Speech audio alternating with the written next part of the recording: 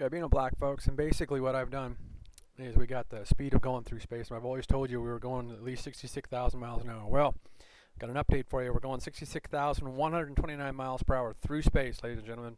Earth oscillates almost like a bullet through space at usually an average of 60,000 miles an hour. We are going 6,129 miles per hour through space faster than we normally do on average.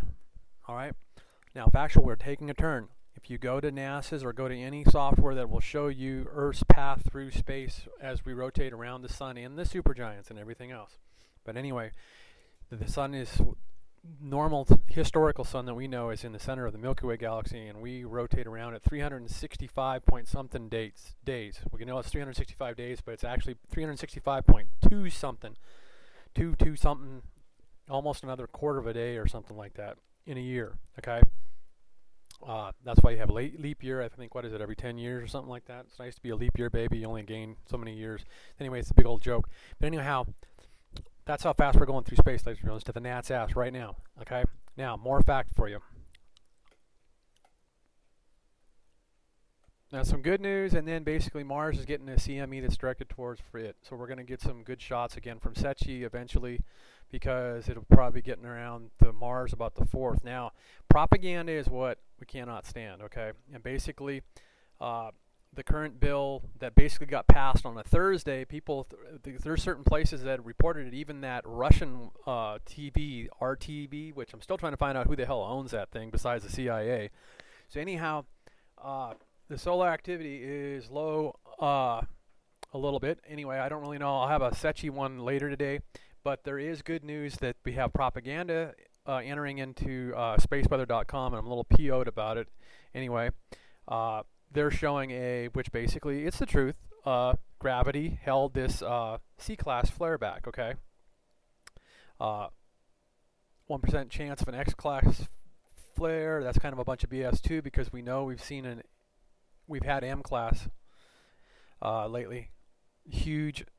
Okay, so when they start giving you this everything's calm on the sun crap, it's kind of a bunch of crap, ladies and gentlemen. Now, I appreciate Solar Artists being down and everything for the, and also the 2-minute, go watch the 2-minute news dude at Suspicious. Matter of fact, I'll go to his site real fast because he does a real good thing, and he's got a lot of followers, folks. He gets 7,000 people a day see his videos. He doesn't get brushed to the back. He's pretty politically correct how he does it, and there's your asteroid that hit Cali. At least that's what we're led to believe. Okay, so I think I already showed this a little bit before, but anyway, Peter, what is it?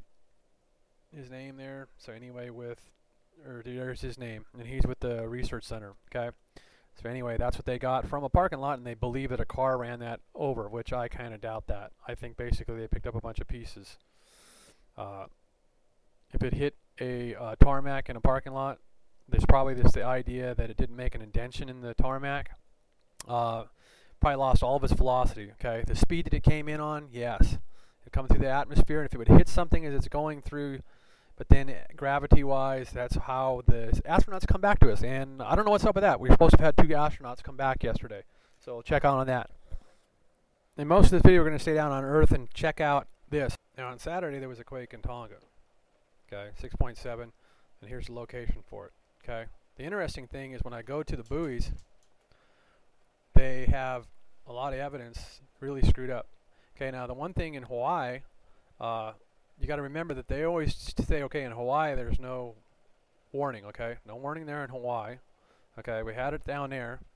Then I was trying to find the data on how high that the possible, and there's your earthquakes lately for a little bit of a shocker for anybody in the stateside, and it's still safe to be in Hawaii. It's beautiful over there. Go over there and get up on top of the mountain at 13,700 something and check out the nighttime view of the stars and everything over there.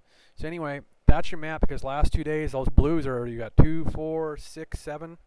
Aloha, mahalo to everybody in Hawaii.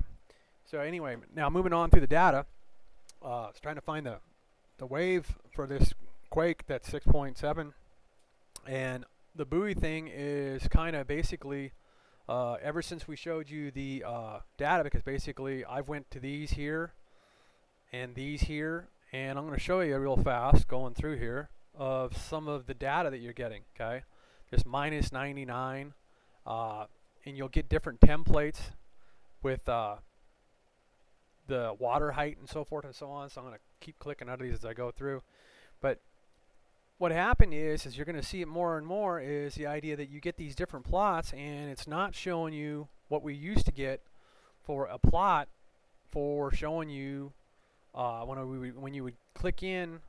I think I might be able to get it if I come back to that fast enough, but it doesn't really matter. We'll just keep clicking through these till I can be able to show you the actual factual.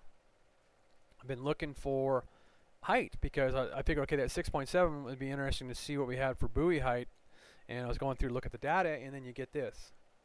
They're not going to show us, okay, wave height, okay, and then there's different templates on all these, okay, and you'll go searching for the data, and I'll just keep on going through here, and we'll get rid of that, and I'll show you some more of what I've been looking, and there's new templates, and maybe they're up in the system, and it's really a poor excuse because basically this has gotten hidden, okay, and then all I can do is get a temperature. Now the one interesting thing when I found in the temperature is the idea that we might find volcano heat, because I kind of challenge anybody to go and find if they could ever get this kind of a plot. And what it is, it's that one I'm clicking on right there, and if you go down through these, it starts to emerge.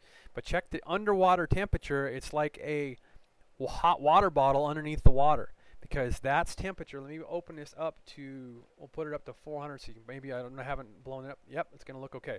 So what this thing does is it shows you the temperature of the water. So if you're a fisherman or whatever like that, it makes it awesome for commercial fishermen or just anybody fishing. If you're a good fisherman, you know, you're going to have your depth finder and you'll see the fish and everything like that anyway, but then you can go by, before you go out to fish, you can go searching for temperatures in the water. Okay, you got your meters under the water, your depth meter, but check out that heat resignation that's basically locked underneath the water. And I challenge you, and possibly you might, and then I'll just get you guys who will be my data finders, but I don't think you're going to find data like this unless you find a volcano that's underneath the water that's putting off heat, or possibly CPM and rads, ladies and gentlemen. And we know the code word for that in the United States is adds in CPU usage. And we know what rads and CPM are. Counts per minute of radiation, ladies and gentlemen. And if you want to put it up anybody's ass to get mad at you about talking about radiation, take out all the old nuclear fallout, and no, there's nothing happened but natural disaster of Fuka fudge up, okay? But take and go to the internet and go to YouTube and take up any, and go to Itchy's site, and Itchy, email me. I don't know if I want to make sure she's okay. Ever since she took the video of the back of her vehicle, I was hoping that she wouldn't have put herself on the internet. A picture of her and her vehicle, and so forth and so on. Hopefully she was smart and it was somebody else's vehicle, so forth and so on, and whatever. But if you give me an email and let me know you're doing okay. So anyhow, this is Beanoblack, and basically we found a temperature plot where there's heat locked up underneath the ocean at 50 to 100 meters. Okay, you see that there, line there.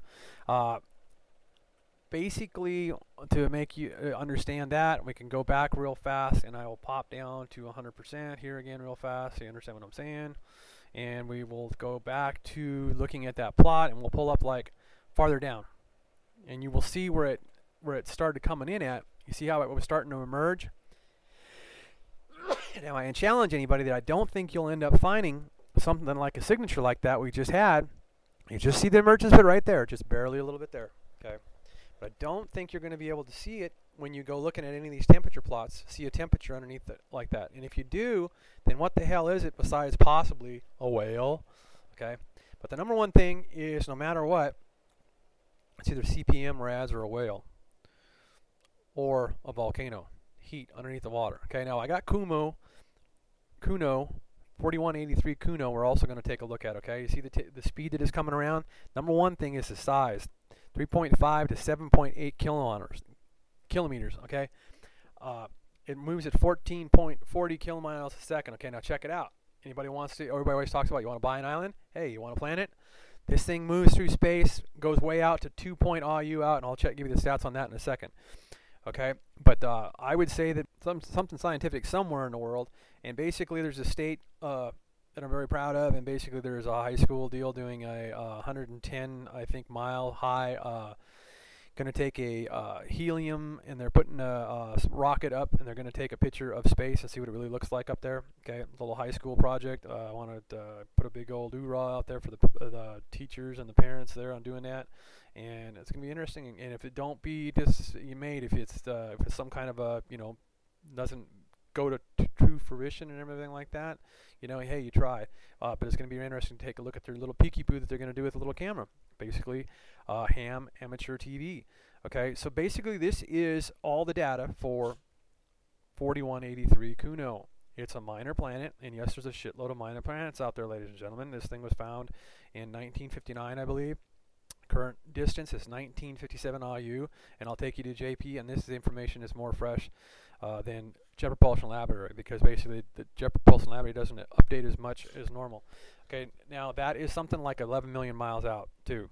Okay, so don't freak out. So anyway, it's kind of an ass menagerie right now to find out wave height on a tsunami, because there was a tsunami warning and so forth and so on that quake, that 6.7.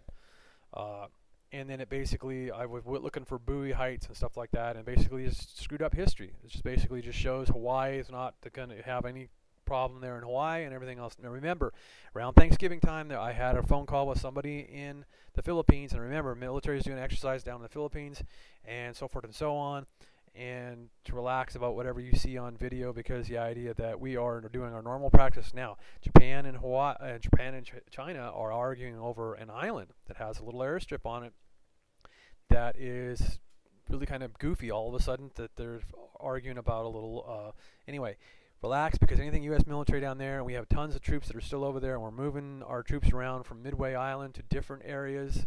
We're being allowed to be in other areas with their agreements with Japan, and everything seems to be really cool. And the guy from whatever Japan, Prime Minister, this, that, or whatever, the representative from Japan is hanging out with Obama for the next 3 or 4 days.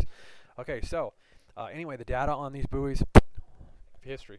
Forget it. You can't see it now. We'll try to find out what we had for waves on that. And if anybody's a scrounge hound out there likes tearing up the data, see what you found for wave height for that tsunami. And save editing, folks. There really wasn't a tsunami, but there was a tsunami printouts for that 6.7. Okay, so we'd like to see what we had for waves, because a lot of that stuff is real shallow. If you can see here on the map that basically it's real shallow there, because there's a big high shelf of where it's trying to grow. Earth is trying to come up out of the ocean here along Papua New Guinea, this whole corner elbow out by Australia and New Zealand. Okay, so there you go. New Zealand's down there. Okay, so it's always growing. Okay, they have that whole shelf out there. Great fishing out there. Go on down to visit New Zealand and spend some money down there and make all the fishermen happy down there. Talk about anyway later.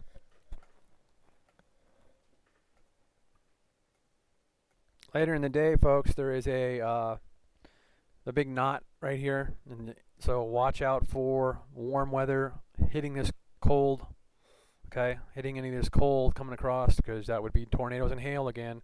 Something about like one person was killed with hail or something like that. Crazy weather. Okay, and we know weather modification exists. Anyway, thanks for the weather. The guy that was telling me that basically I made a video and I put up, and I was looking at the data on the magnetosphere, and I didn't look at the date, and basically it was locked down and shut down for a while. Now, what's good about going to this site, and I've got it highlighted there, and then maybe you can see it, is basically you go to this one, and basically you can see the aftermath tail a lot better. Okay, so you'll see if when we get going faster through space, what kind of data you can get from that. Okay, and it's kind of bad that the magnetosphere is down. I believe it can now, maybe Monday today, maybe it all of a sudden is back up. I haven't been there, looked to see if it's still down yet or not. So you can look at our northern and southern hemisphere, our auroral, and that's Earth spinning through space at more than 66,000, what was it, 129 miles an hour or something like that. Go back to the beginning of the video.